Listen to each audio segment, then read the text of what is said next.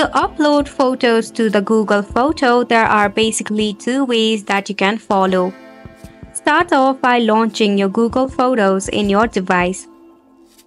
Now in here, in your top right corner, you will see a profile icon. You can click on it. From here, navigate to Photo Setting.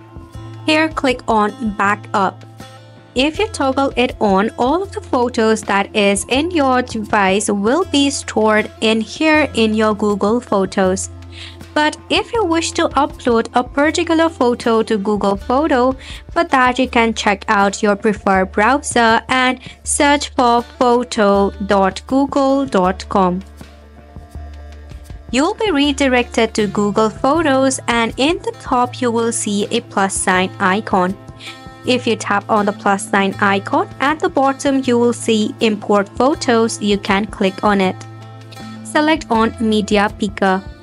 Then you can actually check out your gallery that is in your device and pick a photo or any media to upload selectively in your Google Photos. This wraps up the tutorial as well. Thank you so much for tuning in.